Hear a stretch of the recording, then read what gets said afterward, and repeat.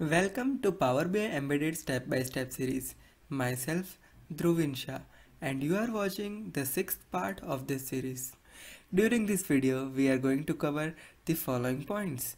The first, we will discuss about the second approach of Power BI embedding, which is using the ASP.NET SDK. And after that, we will talk about the common steps which are needed to embed the Power BI report into .NET application. So now, let's get started. The first question rises in your mind that who can use this .NET application approach? The answer is the organization whose custom solution is already developed in the ASP.NET can utilize this approach for embedding.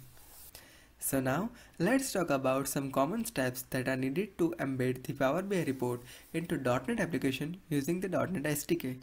So first step that we need to do is publish our Power BI report into App Workspace. This is the step that we have already covered in the third part of the series. After that, we need to register the Power BI application into Azure portal. So actually, this is the same stuff that we already covered in the third part of the series.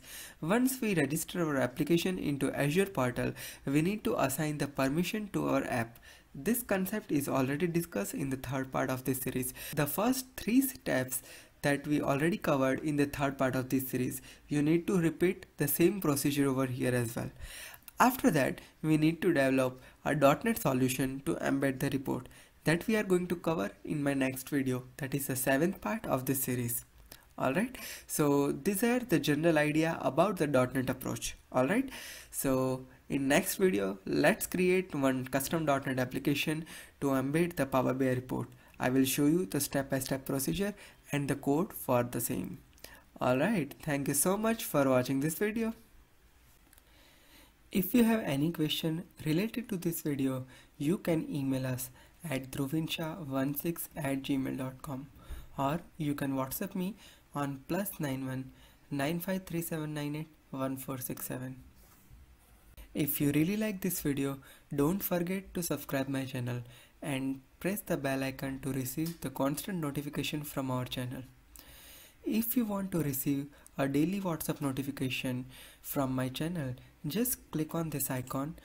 It will redirect you to this form. Fill the form so that you will receive the daily notification on WhatsApp. Stay connected with me on my Facebook page, LinkedIn, and Twitter. The links are available in the description box.